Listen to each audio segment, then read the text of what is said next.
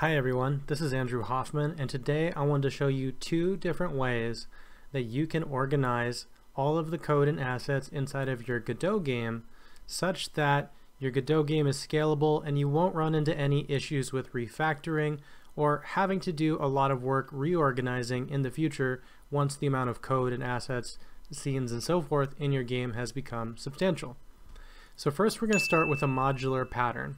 This is a pattern that you'll see is adopted in a lot of newer programming frameworks and libraries. On the web you see this in libraries such as React.js or Vue.js, but you'll also see it becoming more and more popular in game development, in particular if you look at systems like the Unity game engine's plugin system and the Unity store's modular asset store. So this is a modular way of organizing your Godot project.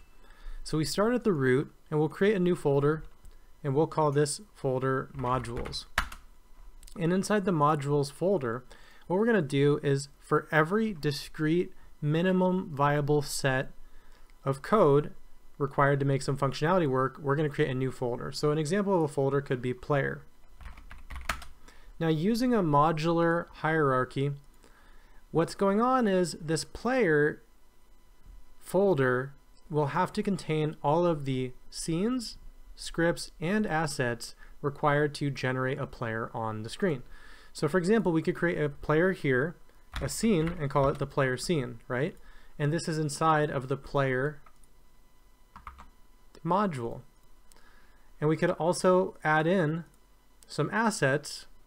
So if we were to open this up in the file manager, I could drag and drop a PNG representing the player, in this case just a blue icon,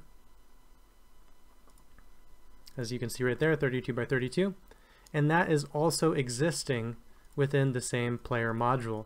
Finally, if I want to add any scripts, I can create a player script, and that player script exists within the player module as well. So this is one way to organize your Godot project, and it's called a modular approach to the organizational structure of your Godot game. Now there's some upsides and there's some downsides with this approach. Upside number one is if you make a lot of games, and so let's say you're making smaller games and you have modules that you want to share between games, it's actually incredibly simple to move them. All you'd have to do is copy and paste this folder for the player into any other Godot game, and because all of the code, all of the scenes, and all of the assets required to instantiate a player inside of the game exist within the player folder, you can easily move it over, you can publish it online. If you're doing a tutorial, you can include the folder alongside the tutorial for the specific modules you want to make use of.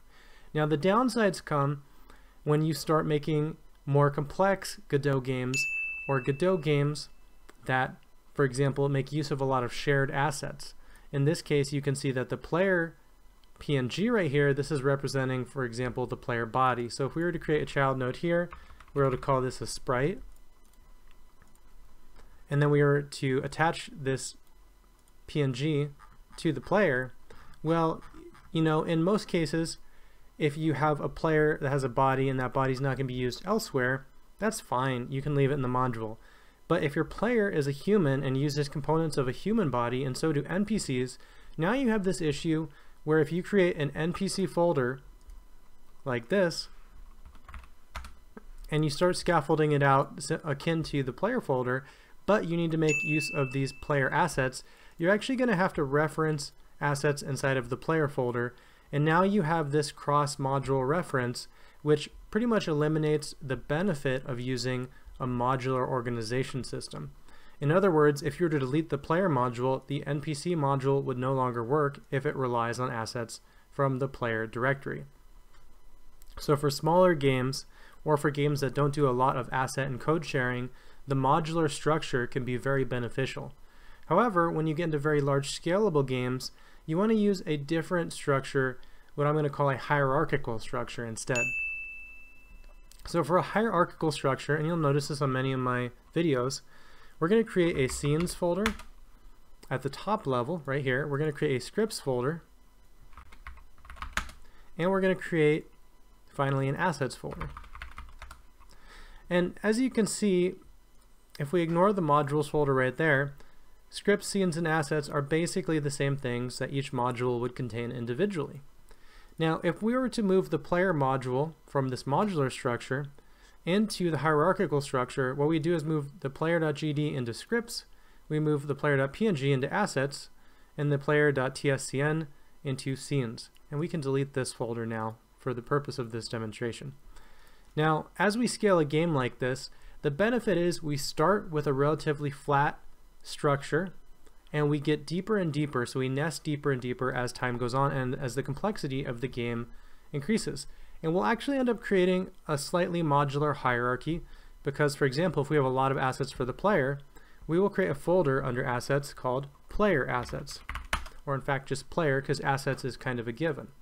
And we're going to drag and drop our objects into the player folder. Now, how do you know where to drag and drop an asset in order to prevent the same issue from the modular structure from occurring?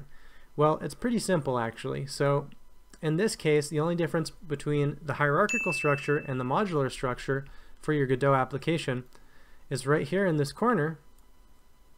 We're only going to put asset under the player directory if it's only used by the player object. Now, if this asset were to be used by multiple other scenes or multiple other scripts, we would instead put it at the top level under assets or create a separate folder here called shared. So that's two ways of doing it. So either the top level becomes the shared assets, or we create another subdirectory of assets, same goes for scenes and scripts, called shared.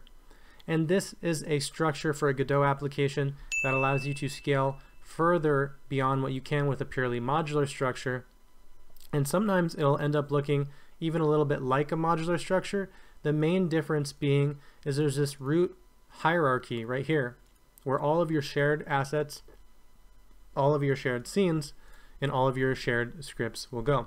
So just for one more example, we imagine the player has a projectile that shoots fire. Well, here we have this fire PNG, right? And we could put it into player, but if the NPCs are also capable of shooting fire projectiles, now they have to reach in and do a load or a preload invoking code from the player folder, which makes them referentially dependent. So instead, we put this either in the root of the assets right here, and everything in the root of the assets that is not a folder becomes a shared asset, or we simply put it in a shared directory so that we're aware that every asset in here is shared. Furthermore, when you're using a structure like either the modular structure or the hierarchical structure for your Godot application, it becomes very easy to write scripts that load in anything from within your application without even really knowing where it is. An example of this would be, imagine the player wants to load in the fire PNG. Well, if we already know that fire is used by multiple other entities aside from the player, it's always going to be in the shared folder. So here we can say fire is going to be equal to load. We know it's a PNG, so it's going to be in assets, and we also know it's shared, so it's going to be in shared. And then finally, we know the name of it roughly. We can look that up, but then we don't have to do any searching. Just for those of you that don't know, Control-Shift-F to search whole project. We don't have to do any searching. We don't have to do any sorting in order to find those objects. They always appear in the same hierarchical order as long as we adhere to this structure. So this is my conclusion on two ways that you could organize your Godot game, and I strongly suggest implementing one of these two methods in every Godot game that you produce, because if you don't, you're going to end up with a lot of spaghetti code. You're going to end up with a lot of cross-referential files, folders, scenes, GD scripts, etc. And then when you have to refactor, when you have to rip out code, delete different components of your application, it's become much, much more complicated. So that's all I had for today. Thanks for watching, and if you like this type of content, consider subscribing to my channel. It's the big red button to the bottom right of this video.